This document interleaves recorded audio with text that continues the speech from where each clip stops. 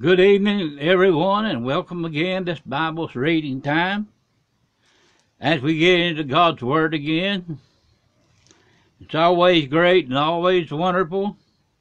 I give God all the praise and glory that He led us back to it once again, and that we're still able to bring the Word one more time. Our most kind and gracious Heavenly Father, it's again we come to you today, Lord, to thank you one more time, Lord. I pray let us come this way one more time and get in your word, Lord, once again. And I pray, the Lord, today you reach down and touch you, lift the clay, Lord, and give us wisdom, Lord, to speak your word with understanding that would lead us all closer to you and give us all a better understanding of you and your love and how much we need you every day in our life, not just once in a while, Lord, but all the time. And I pray, oh Lord, today as you let this word touch our hearts and remind us of your great love and mercy you've had towards us, Lord. And I pray for everyone to listen tonight that you will fill their heart to overflowing with your Holy Spirit, Lord, and let them know they are in your hand, safe and secure and sealed unto the day of redemption, Lord. And I pray, oh Lord, you bless them beyond their dreams, beyond their expectations, Lord, and know it's marvelous and great that you let them know it's all from you, Lord. And I pray, oh Lord, you let this word sink into our heart tonight and lead us and direct our path and give us more strength to go on and put you first in our life because we owe it all to you and your word. Lord, will guide us all the way if we listen to what you say, Lord. Therefore I ask you again to anoint us with your Holy Spirit and let everyone feel it so strong that they have to get up and walk the floor. My Lord, it's so wonderful, it's so great for that Spirit to be running rapid through our soul. It is sweet and beyond our explanation. I demand that they had to feel it, my Lord, my Savior, to know what it really is. These things we ask in a wonderful name of our Lord and Savior, Jesus Christ, and amen. And thank you, Father, one more time for your love and for your mercy. Excuse me for coughing. Now tonight, this evening, we're going to be in 2 Thessalonians, the 2nd chapter, and we'll begin reading at verse number 1. And all this is great, all this is wonderful, and it's in Paul's teaching again. And I've loved Paul's teaching ever since I can remember. And my friends, he didn't beat around the bush to let us know how we must walk and how we must depend and lean on the Lord Jesus Christ. And remind us that Jesus Christ is our only hope. And without him, my friends, we have no hope.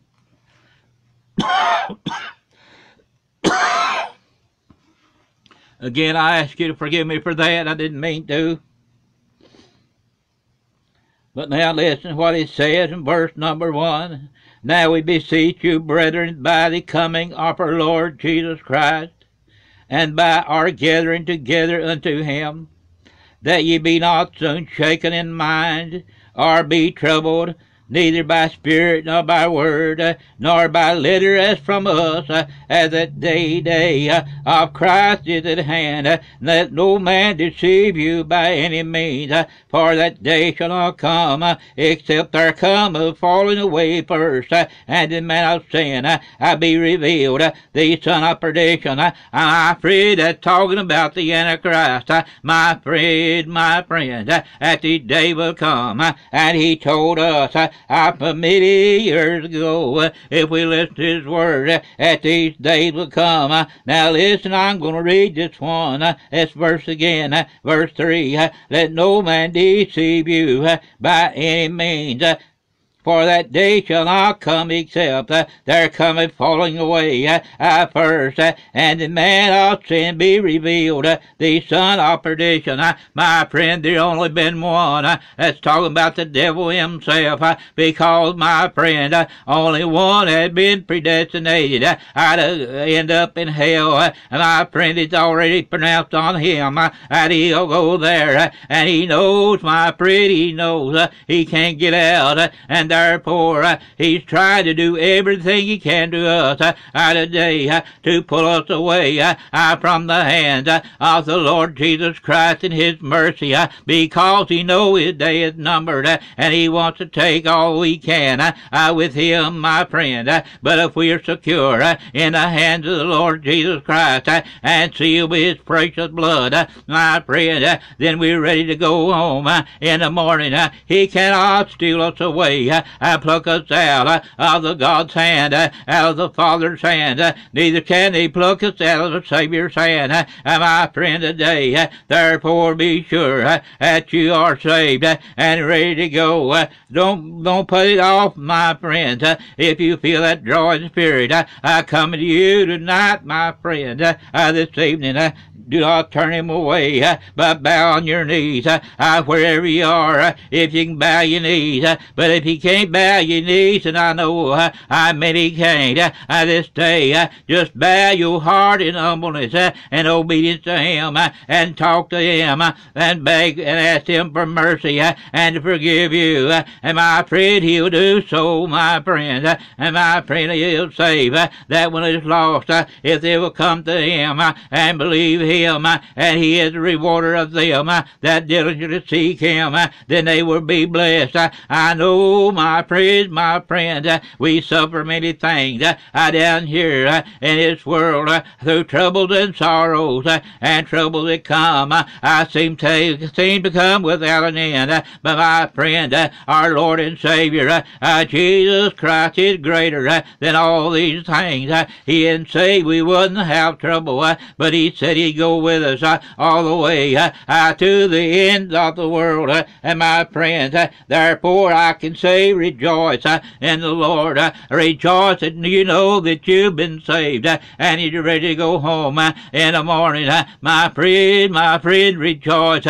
Give God the praise and give him the glory as we approach this holiday season they call Christmas time. Let's thank God and praise him for the gift of his Son, my friend, and for giving his life on the Calvary's cross as made from a tree, and through and by his mercy we're still here today. We're still walking, pressing on that way. And my friend, that is a great gift in itself, that we can give no greater gift than to love each other and offer up a prayer of praise and glory to the Lord on their behalf. My friend, I'd rather have one good praying friend that knows they can get a prayer through to the Lord, and he will hear them praying for me as the best gift that could be given, that would be bought with money, my friend, because that prayer is much more deeper than that gift.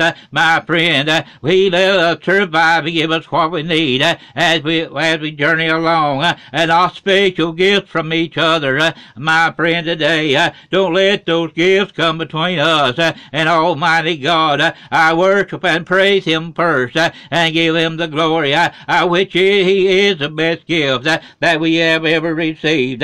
My friend, and not only that, one day after a while we'll get to wear a crown of glory in that good land to which we will go one day after a while when he comes and claims his own, and when he calls us away, whether we go at his second coming or whether we go before, we will go in the hands of the Lord Jesus Christ. Christ, we'll leave this old world behind, and its troubles and sorrows, and we'll go to live in that beautiful heaven, that beautiful place that he went to prepare. And I prayed a long time ago, therefore give him some praise and honor and glory today, while we're living and while we're able, and let him know one more time, and tell him one more time that we love him and love his way, his teaching most of all, my friend, because he taught us right, and he wants to take us home to glory one day after a while. And my friend, he also wants be a blessing to our hearts and lives as we travel this road.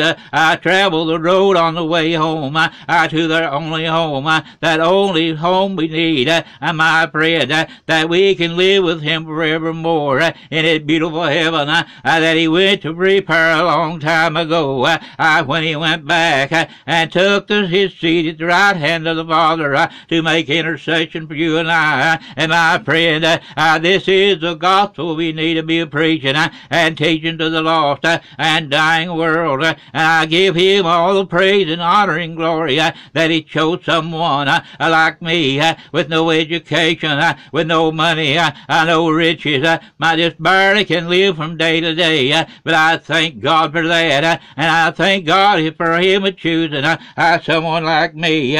My friend, if it had took money, gold and silver to been saved, then I would have been lost forever, because I had no money, I had nothing to give, but I just got on my knees, my friend, at an old-fashioned spring, and give my heart to the Lord, and let him come in and reign, and sup with me, and he became my Savior, my friend, that's all it took, and I could take you back tonight, today, or whenever, and bury my knees in the mud, at almost identical place where I found him, and where he come in, to my heart, my friend, I've faltered, and I failed since then, but he has never left me, he is still there, my friend, blessing me, today, as I go along.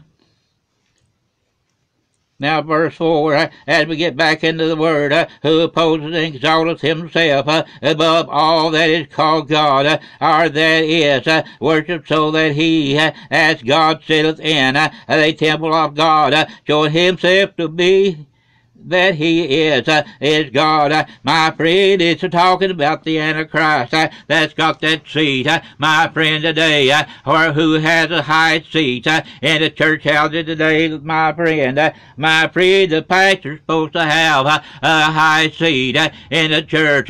Therefore, my friend, they better know what's coming out of their mouth when they stand behind that sacred desk and bring God's word and message, and I'll add to it or take away from it and change the meaning of God's word that he's trying to speak to someone that needs to be saved, and to those that need to come back to him and start their life over, my friend, because he told us in the old scripture to seek out the old path, and when you find it, walk therein. My friend, if we couldn't have strayed from the Lord, he wouldn't have had those words in the scripture. But my friend, back in this word, I'm going to start at 3 and continue on down again. Let no man deceive you by any means, for that day shall not come except there become a falling away first, and its man of sin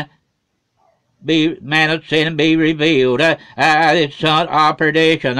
My friend, we are living in troubled time today, but they're not when we're living in a falling away time, and the longer time goes, more and more, my friend, are going to fall away. My friend, many going to fall from their own steadfastness because they wouldn't keep their eyes and their mind focused on the Lord Jesus Christ, our blessed Savior and our Redeemer that holds out his hand day by day and reaches down to us to guide and lead us along and touches us with his love and his mercy, Lord, today. And can't you just feel that Holy Spirit today, this evening, pressing down and wrapping around your body like a warm blanket on a cold winter night. And my friend, there's nothing like it. And my friend, when that Spirit is working in us, we cannot explain it to no one, my friend, because they have to feel it themselves. I don't know what we're talking about, because it's so great and so wonderful and so marvelous. And I know he's touching somebody tonight. I know his arms are circling around someone tonight. They have felt alone and insecure. But let me tell you, my friend, he loves you, and you in his arms. Be not afraid, but accept him and embrace him. Embrace that love he has for us. Embrace that love, that tender mercy, and that Holy Spirit that he will pour into you and let you know you are his child and not worry anymore. My friend, be sure that your name is recorded in the Lamb Book of Life and safe within. Now get back into the Word. I hear one more time. Verse 5. Remember ye not that when I was with you, I told you these things, and now ye know what withholdeth that he might be revealed in his time. For the mystery of iniquity doth already bound.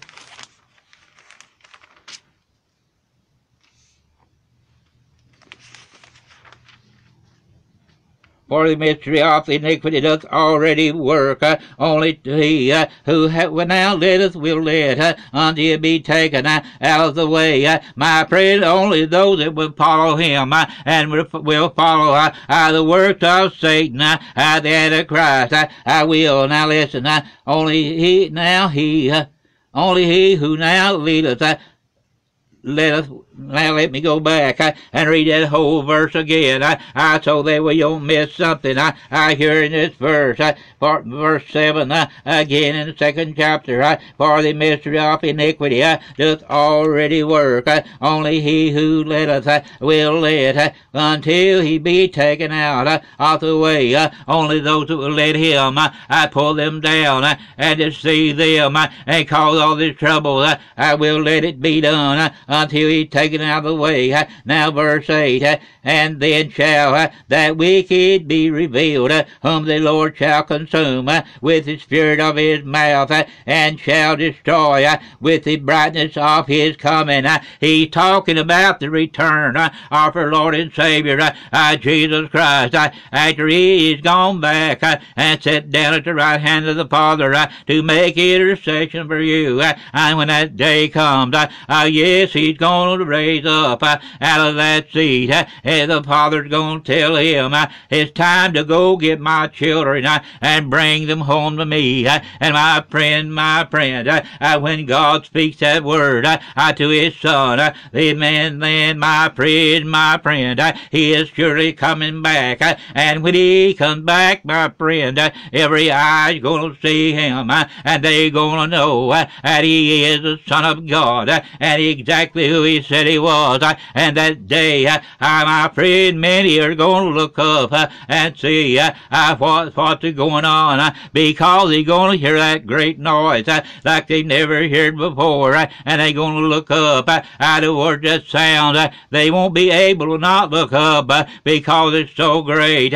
My friend, hits the alarm that he is coming back, and they're going to see him. They're going to look up on the ones that they pierced on that day, and all those that unbelieve it, unsaved, are going to know he is God, and he is the Lord, and who he said he was.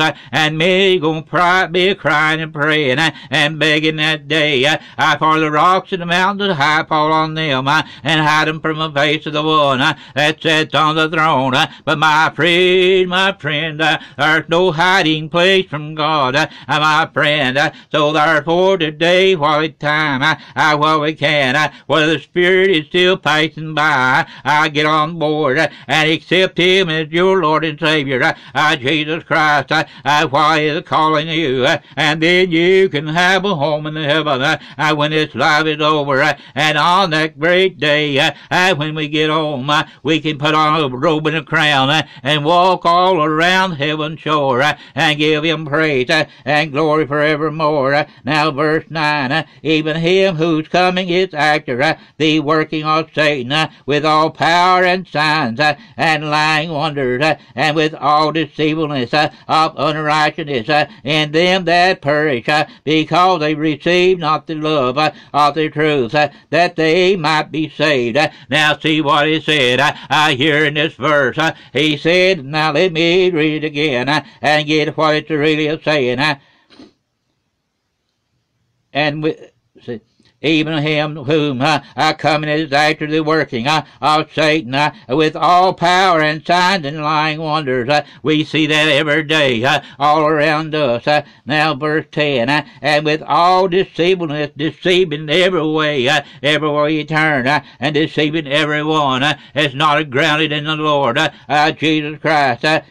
And with all deceitfulness of unrighteousness in them that perish, that die without God, that perish, because they receive not the love of the truth, that they might be saved. And for this cause God shall send them strong delusions, that they should believe a damned believe a lie. Now let me read this again. And for this cause God shall send them strong delusions, that they should believe a lie, that they all might be damned, who believe not the truth, but had pleasure in unrighteousness.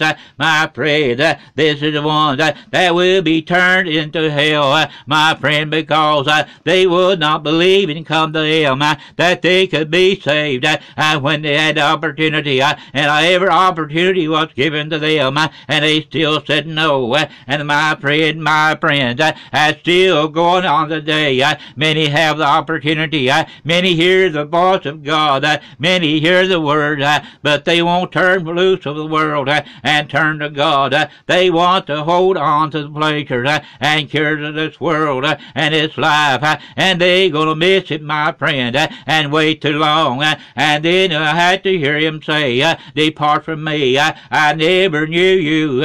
My friend today, heed the call that is coming today, and heed His voice and listen to what He has to say, and we be blessed in this world as we journey along. We may not have the things we want, but we'll have the things sufficient for the body to keep us faithful in the Lord Jesus Christ. Now let's go on just a little bit farther, just a few more verses. Verse 13, but we are bound to give thanks always to God for you, brethren beloved of the Lord, because God hath from the beginning chosen you to salvation through sanctification of the Spirit and belief of the truth, whereunto He called you by our gospel to obtaining of the glory of our Lord Jesus Christ. Therefore, brethren, stand fast and hold the traditions which you have been taught, whether further by word or by epistle. Listen to me to stand fast on the word of God, on the gospel that we have been told, told down through the ages, while we heard the true gospel. And that's again a reason today, be sure that we are preaching and teaching the true gospel as it is written, my friend, because on that day we gonna be judged by and from the words that's written in this book, my friend, tonight. So rejoice and give Him praise and honor and glory, and let us be about our Father's business, preaching and teaching this word to the lost and dying world, and give them another chance to be saved before it's too late, so that they won't be able to say on that day they have never heard the gospel, my friend, because they've heard it my friend, today. Therefore, we need to be faithful to the calling of God and obey Him, because His obedience was better than a sacrifice, and that we may lead someone to the Lord to be saved through the true gospel, not of our words, but the gospel of the Lord Jesus Christ. And if we do that, then we will be blessed on our journey. Now listen what he goes on to say. Therefore, brethren, stand fast and hold the traditions which you have been taught, whether by word or epistle. Now our Lord Jesus Christ Himself and God, even our Father, which He has loved us, hath given us everlasting consolation and good hope through grace. Comfort your hearts and establish you in every good word and work. My friends, how are we going to be established in the word and work if we won't teach it and if we won't obey the voice of God and do what He has called us to do? My friend, we won't be. Therefore, let us be obedient to Him and to that call that He placed on us, because He called us, because He loved us and trusted us with the gospel to reach out and touch those, my friend, that need to hear the word of God, that need to know that He loves them, and need to know that He will save them if they'll come to Him and they can have a new life and have a new life and more abundantly, my friends, if they will come to Him. Therefore, let us be about His business, the Father's business, trying to lead lost souls to Him to be saved.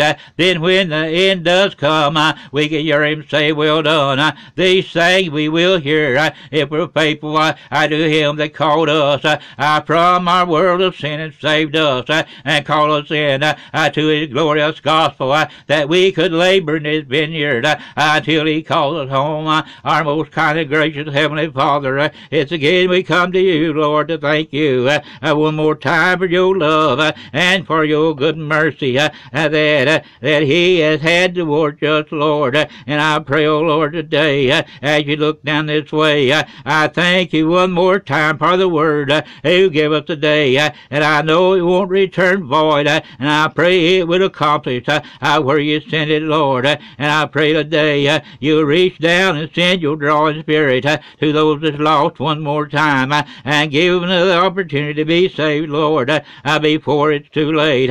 Because we know, however, we leave this world, Lord, is the way we're going to stand before You on that great judgment morning that is soon to come, and even now is near at the door and closer than when we first believed. And I pray, oh Lord, for those sick and afflicted in body, Lord, I pray, oh Lord, You heal, deliver, and set free if it be Your will. But Lord, if it's not Your will, Lord, for them be healed. I pray, oh Lord, You let their pain and suffering be easier to endure and to bear. And I pray, oh Lord, today, by their faithfulness, oh Lord, they can be those that see them every day and around them can be led to You and be saved by their righteous living and by them loving You, Lord, and being faithful to You and obedient to You, Lord. And I pray You keep us walking on the road that's good and the road is right, trying to win lost souls to You, Lord, to be saved and pluck them out of the devil's hands that wants to kill, rob, and destroy. But Lord, I pray today and when that You will save someone this evening before they sleep, because tomorrow's not promised. And today is not, tomorrow's not promised, but eternity is, Lord. And I pray when You get through with us, Lord, down here, we can hear You call our name and say, well done, my good and faithful servant. Enter into the joys of the Lord. You now rest. Come on and live with me and rest for me in My kingdom. And Lord, when we get there, we can praise You and glorify You for forevermore. While the ages roll on by the beautiful river, by that beautiful sea. And Lord, when we get there, we can join the many loved ones gone before, and the holy angels that are waiting for our coming to sing praises to you forevermore. While the ages roll on, and Lord, I pray you keep giving us the word we need to say to lead someone to you. And when we've been there, Lord, 10,000 years, Lord, we'll have no less days to sing your praise than when we first begun. But we'll be there forevermore as long as eternity rolls to sing and glorify you and praise your holy name. And I pray, oh Lord, today you'll keep us walking on that way as long as you let us live. Then give us word that we need to say to lead someone to you, Lord, and be saved. Because we know, Lord, if we lead one to you and be saved, it will be worth it all. Everything we go through in this life, and these things we pray and ask in the name of the Lord in Jesus Christ. Amen. And thank you, Father, one more time for your love and for your mercy.